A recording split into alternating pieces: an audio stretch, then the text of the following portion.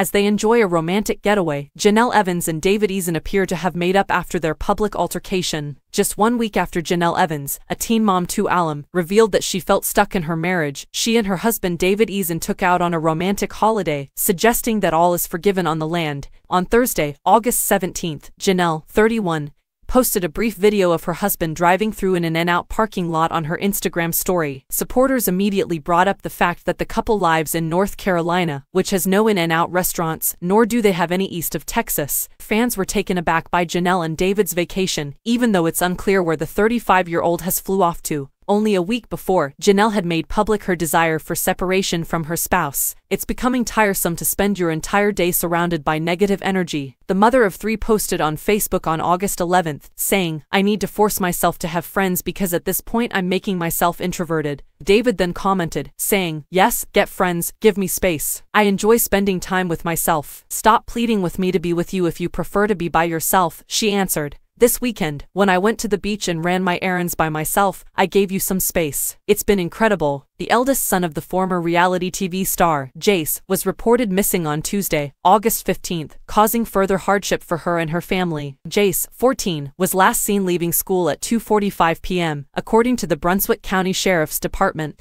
He was reported missing following an altercation with a teacher. Jenelle's son was allegedly wearing a gray hoodie that said Classical Charter Schools of America at the time. After Jenelle took away Jace's phone, he started acting out, but officers later received a tip that he was in the trees behind the school building, according to a police report that In Touch was able to obtain. On Facebook the next day, Jenelle said, "My son was not found because of Snapchat," blatantly disputing the police story. "A lot of rumors regarding what transpired are circulating. I would appreciate it if the public will give my son some privacy during this time." After a 10-year legal fight with her mother, Barbara Evans, the 16-year-old mother of Jace was awarded full custody of her teenage son just 6 months earlier. Originally, she had signed away her parental rights when Jace was still a baby. On March 16th, the mother-daughter pair signed paperwork formalizing their custody agreement. Jenelle stated at the time, "My mom and I decided together to grant full custody back to me because we want to build our relationship as mother and daughter again. Furthermore, my mother concurs that Jace should return to his brothers and live with his parents. She also believes that Jace needs to spend time with a father figure in order to pick up boy things and engage in men talk."